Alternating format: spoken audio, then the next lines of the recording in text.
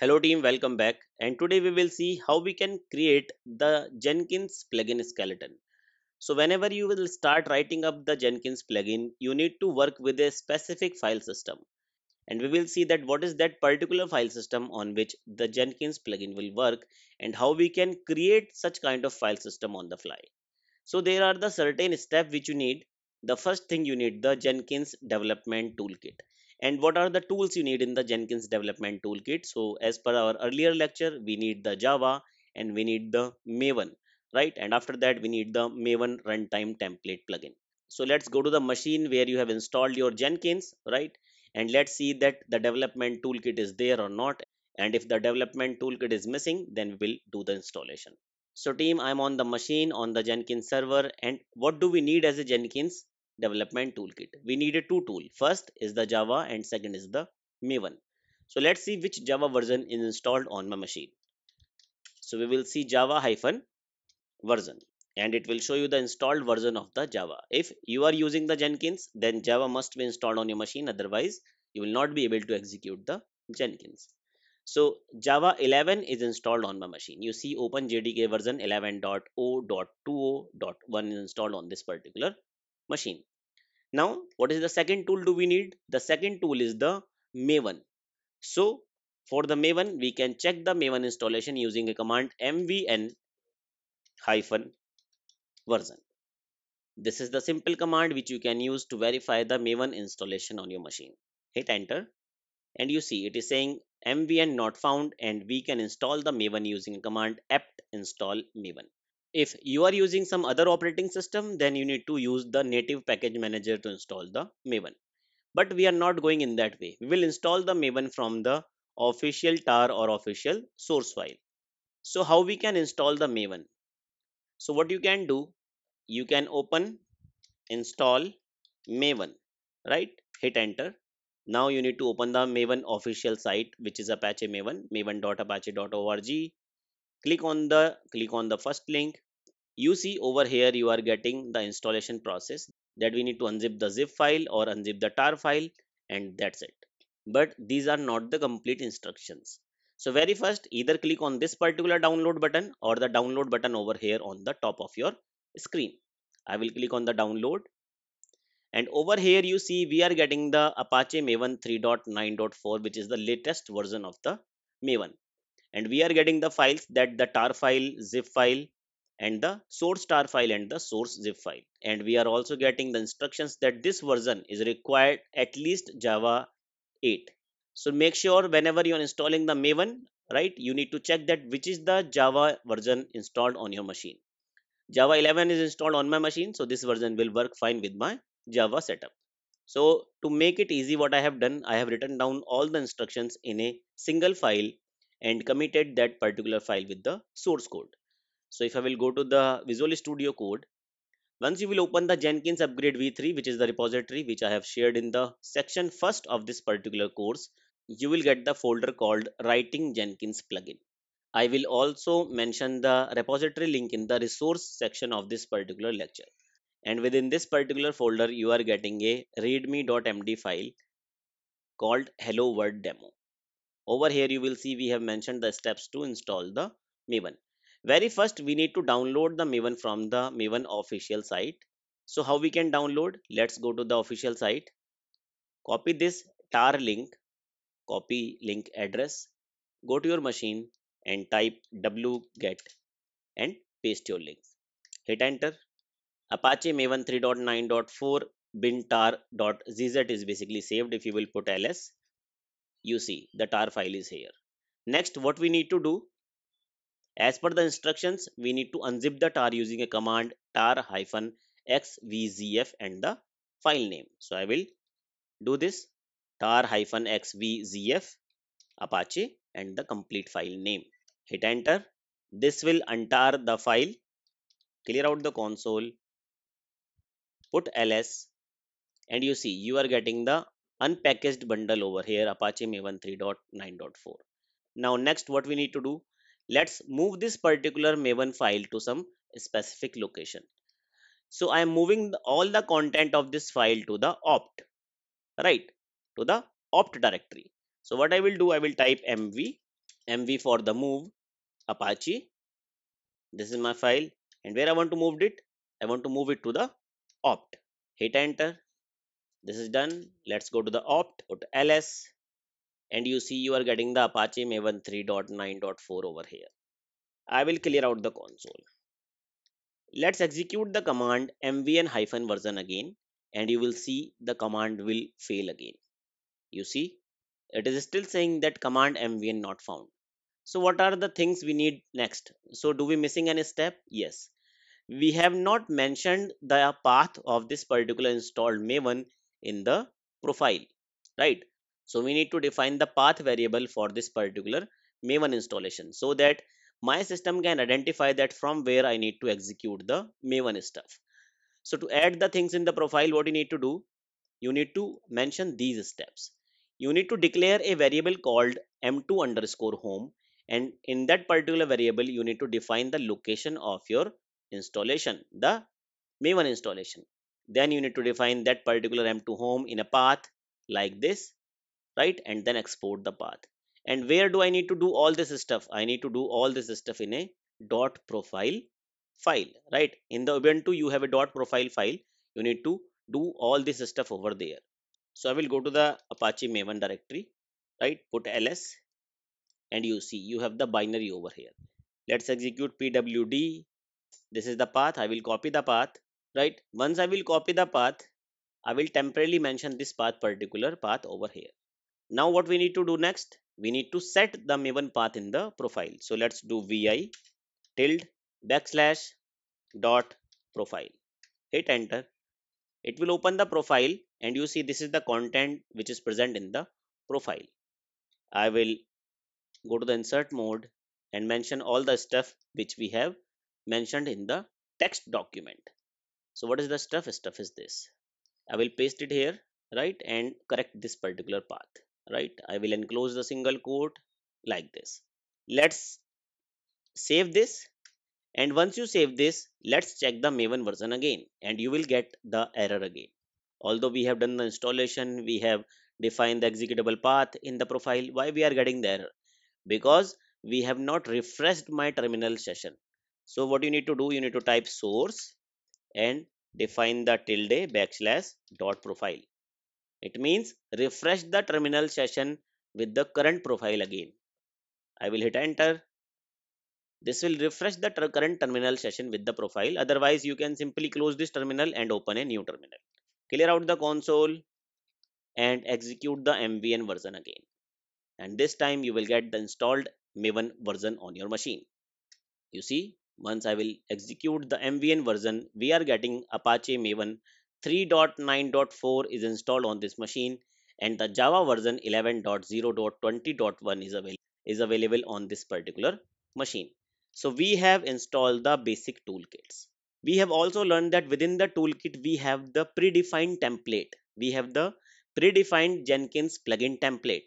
How we can view that particular template, right? How we can create that particular template.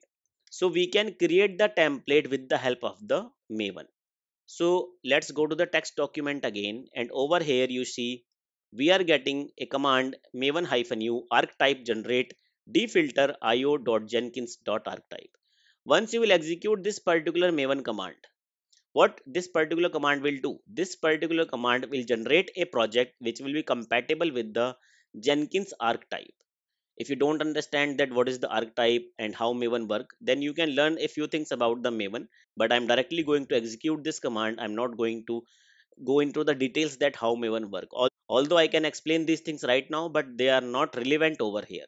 So I'm just directly copy this command and execute this command over here. So once you will execute this command, what this particular command will do, so once you will execute this particular command, very first this command will start downloading the stuff which is required to create the Jenkins archetype stuff. And once the download will done, it will ask you that which kind of template you want to create, right? Let's execute this. So this will start downloading the XML files. You will see it is downloading a couple of stuff, right? And this download will take some time, right? It all depends on the internet speed, whatever the internet speed you have on your machine, and which machine and what machine you are using. You see the download is done. Now I am getting a couple of options. Let me explain these options. So over here we are getting the first option. And what is this option? And what is this option? The option is first one is a remote. What this particular will do? This is a empty plugin. Jenkins archetype empty plugin.